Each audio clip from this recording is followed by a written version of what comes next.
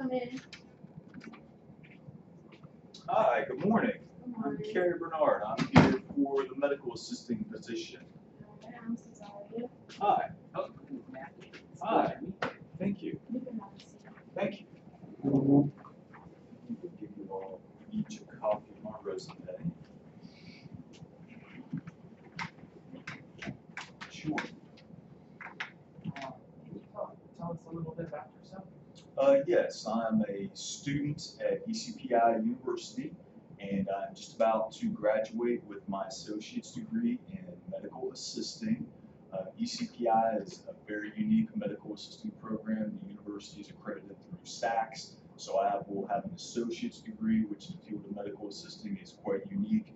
Also, our medical assisting program is accredited through ABHES, the Accrediting Bureau of Health Education Schools, and that gives us an opportunity to sit for certifications that other schools in the area that say they have a medical assisting program, their students cannot sit for. So I've got certifications in medical billing and coding, electronic health records, phlebotomy, EKG, as well as a programmatic certification to certified clinical medical assistant.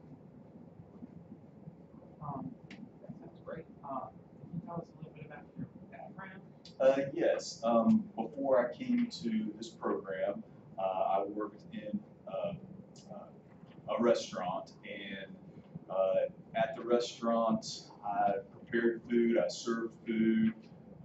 We had to go through Safe Serve, so ultimately I was involved with infection control practices before I even got to ECPI University, and I found that what I knew from Safe Serve and preparing food translated very well into infection control that I learned a lot about at ECPI University.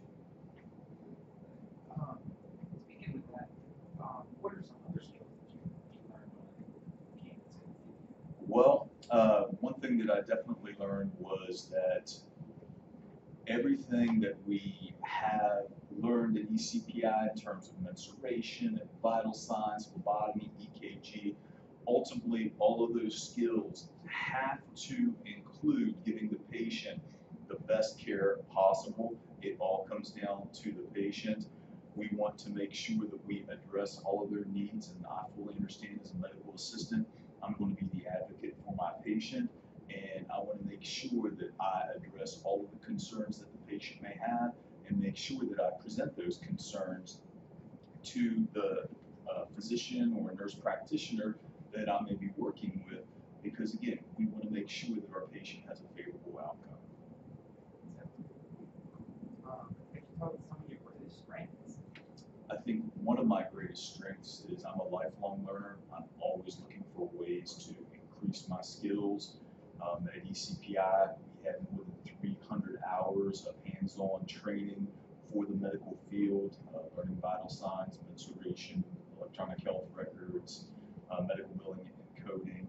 But I'm always looking for ways to increase my knowledge, increase my skills.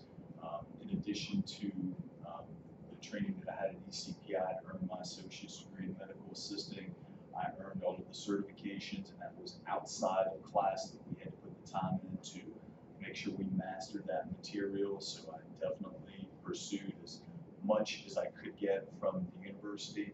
And I also try to learn as much as I can about my field. I constantly come through Indeed, reading job descriptions, looking at the websites of the employers that are advertising positions so I can learn as much about the field as possible.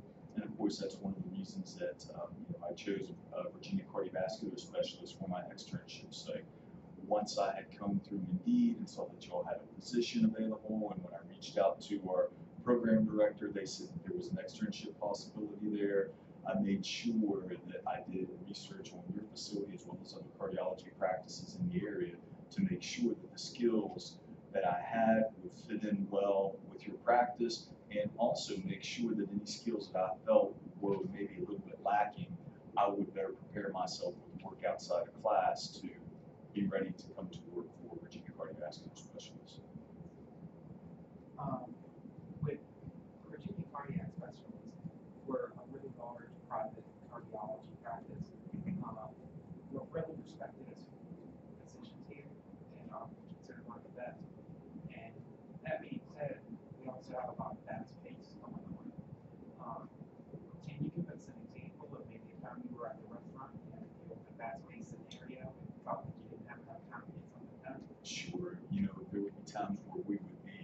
short staffed, somebody would be sick, somebody would call in.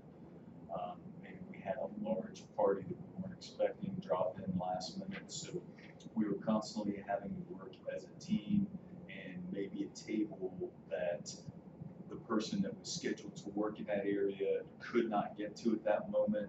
If I was free, I made sure and went over there and took care of that table. And I would want to do the same thing at Virginia Cardiovascular Specialist.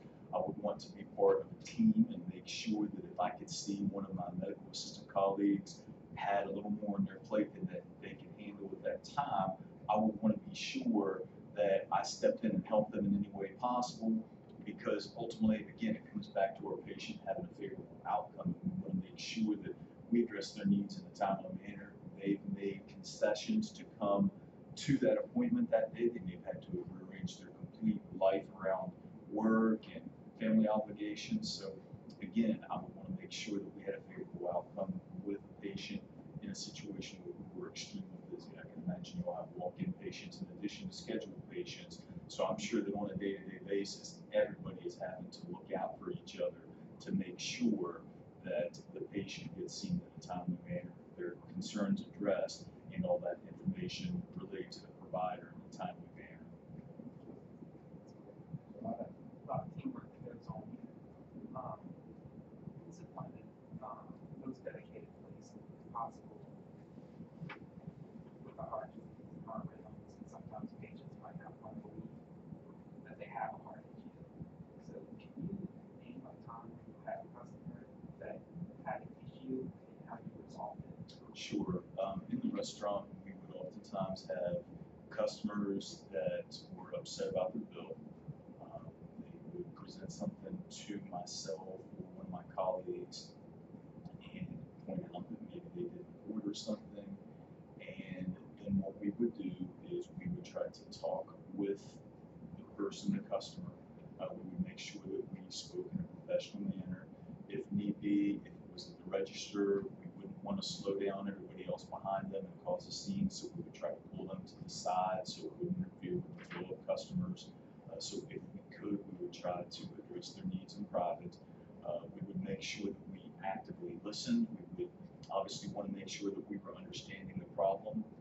Sometimes when somebody vents, that's all they need to do is vent. So we would want to make sure that we didn't take anything they said personally, that maybe after they got it out of their system, then they might calm down. We would want to make sure that we understood what they said, and then once we understood what they said, we would ask them, by repeating what they said, is this what you're trying to say? So that way they can tell that we had followed along with whatever their concern was. And then once we made sure that we were actually addressing their concern, if we couldn't resolve the issue, we would go get a manager to make sure that their issue was resolved. We try to do that right there in front of them so they could see that we were actively engaged in addressing their concern.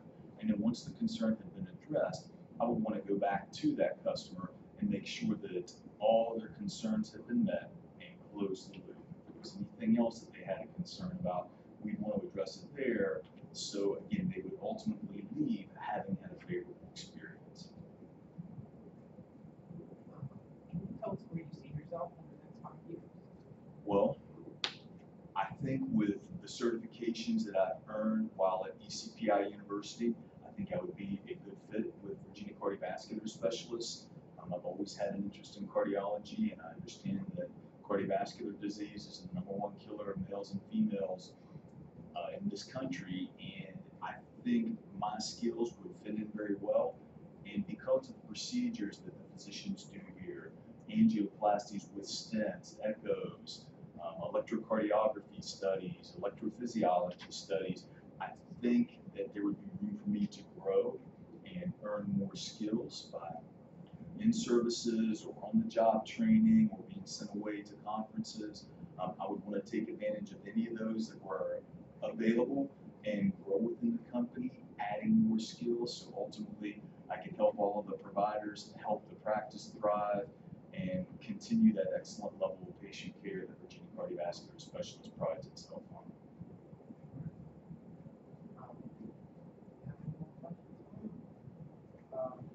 Well, I think that's about all the questions that we have. Is there Yeah, one of the things that I would like to ask, again, I told you I like to work in a team environment. Would I typically be paired with one physician or one advanced practitioner, or is it just kind of a grab and go scenario to where whoever is free sees the next patient? What would I typically have in terms of relationship with provider, or like I said, is it just whoever is available? Your people have available because we have 37 board certified cardiologists in 7 different offices. So it would be different. Okay, so I would be going from office to office then. Yes. Okay, I like that. I know every office is just a little bit different, so learning the tempo of each office would be very helpful in me, adding to the skills. Again, working with that many different physicians would also, and I know they all have a preference for the way they like to have things done.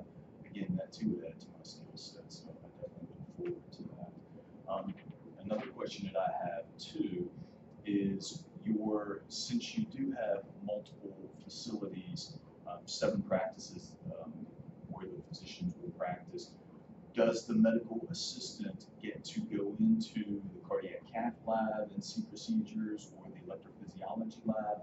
And would I have the opportunity to get to view those procedures? Because I would really like to learn more about those, because I know the patients will have questions, and if I knew more about the procedures and could see the physicians performing those procedures, I think I could address their questions more thoroughly. Yes, you would be able to see different procedures, just depending on your time. Okay, very good. I mean, I wouldn't mind doing that off the clock either. If there was a time where a physician was going to perform a procedure, and all of the hours that I had that week were centered on patient care, I definitely wouldn't mind coming in on a day off or before or after my scheduled hours for that day to see those procedures, because again, I think it would really help me grow within this position. The other thing I guess I would like to ask is, do you all have any, I mentioned wanting to grow within the company and add to my skills. Do you all have any on-the-job training, or send your medical assistants out for conferences or any other training opportunities? That way I could grow and add to my skills. We have on-the-job training, so you get all the training on the job. Okay, very good, very good. All right. Well, I believe that's all the questions that I have for right now. All right.